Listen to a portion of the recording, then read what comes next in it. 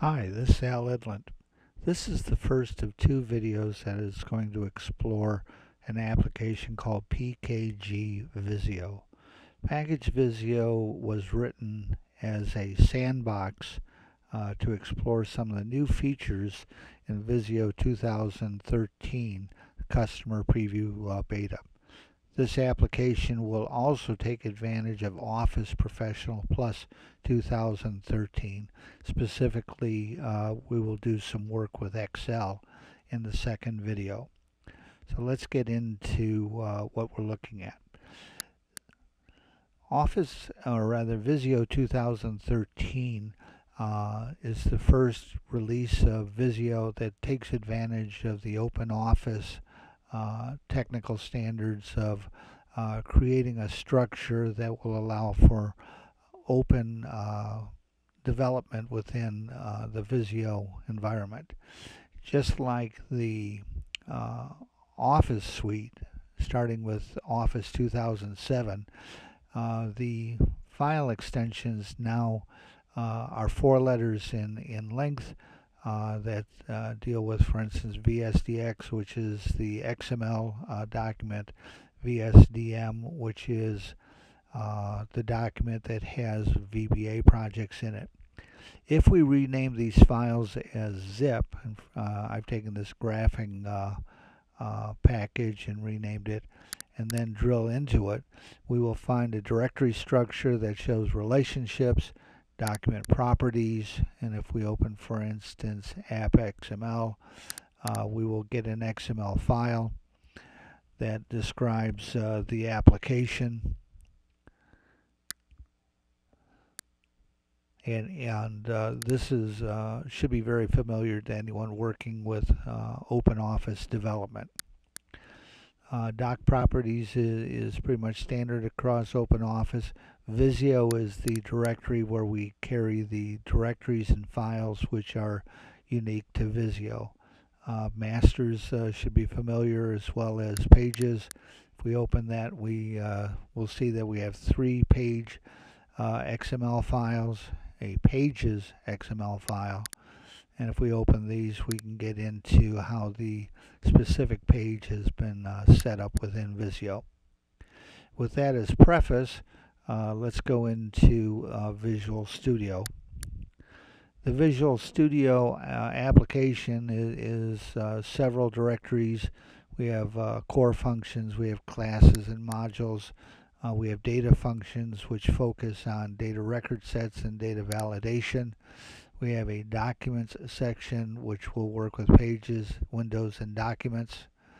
We have a documentation section, and what I've put in here is 2 Microsoft Word documents that are basically working notes that while I was doing the development of this project.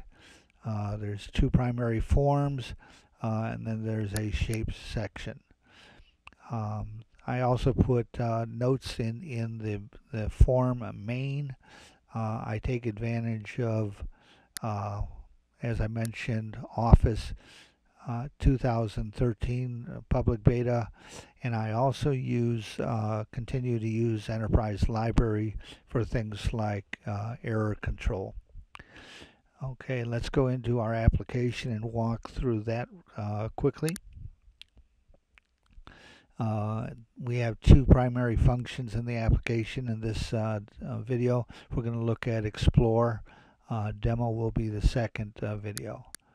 Let's do File, open a package.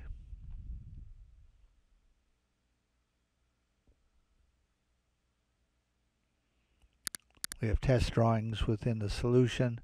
We're going to continue using graphing for our first document. We open it up, and here's our tree structure for how the package was put together. We have, when we looked at the app's XML file, we can select that and examine it and look at the raw XML within the file. We have 3 pages. Once again, let's go close these down. We have a master section, And there's our VBA project that justified the VSDM file extension. So we can look at the files individually as XML, or we can explore them. Select Visio, select Windows first. We get a form. It says there are 3 windows written into this application, a drawing and 2 stencils. We can select the stencils, look at the attributes and element definitions for these windows. Let's move on to document. The document, as we pointed out before, has 3 primary files. We have the app XML file, and we look at that and it says app version is 15. We have the core XML file, which will have some information on when the document was created, and we have the doc XML, which is where the document sheet is stored.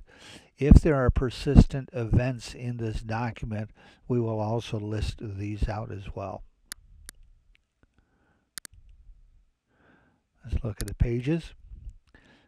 The document is 3 pages.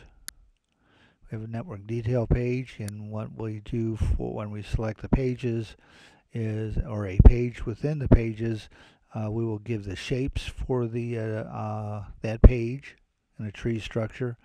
And if we look down,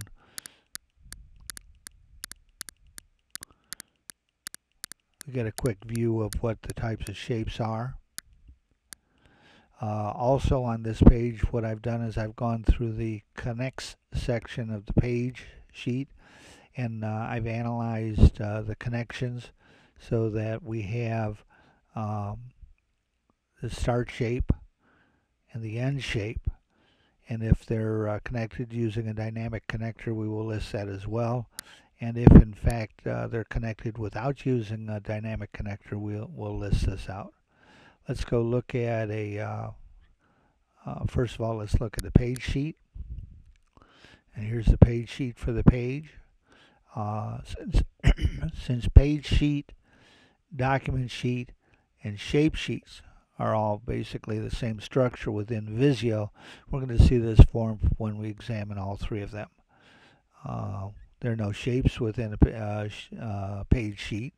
We do have attributes, and we do have elements, and we can look at the elements and see what the values are in there.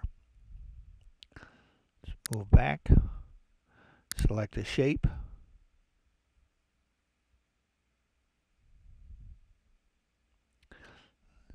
and then we have the shape attributes as well for a specific shape. If we look into the shape elements, we see sections. If you examined a VXD file in the previous releases, you discover that the XML wraps each of the individual shells, or cells rather, in a section label. They don't do that in this version. We can select properties for shape data, and we'll give you a breakdown of the rows within a section. That's the difference, the primary difference in the shape sheet.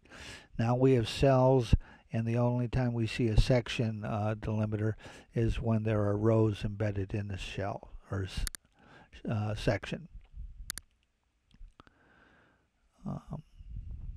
Let's move off of this form, or off of this drawing, and we'll move into a drawing that has data record sets.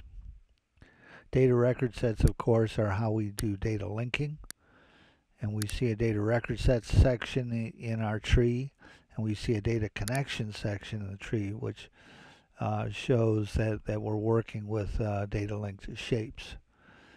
So let's go up to Explore, Visio, Data Record Sets, and here's our 4 data record sets, as well as the query that was used to fill the internal data record set. There is no connection file name because this data was imported programmatically and not using the data import functions. We get the data rows that are in that data record set, and we also get a row map that says which rows are mapped to which page and shapes within the document. If we come to the second tab on this form, data definition, it will show us the schema used within the data record set and how Visio has documented the columns within that data record set. Finally, let's do one other document type, and we'll bring up a BPM drawing. One thing I haven't shown up until now is there is a second tab here, and what we do is we'll actually import the drawing into Visio ActiveX drawing control just to see what it does look like. We can do the Explore here. You'll note we have a validation theme since it's a BPM. Our first panel for BPM shows issues. There were 2 issues with this drawing, 3 and 4. 3 says there's a missing start event, and if we select that, we'll open the second tab. It gives us the information on the rule sets, and it has taken us to the rule ID that failed, that missing start event, the categories, and the descriptions. So that's a quick walkthrough of how we might use the Explore functions to look at the documents.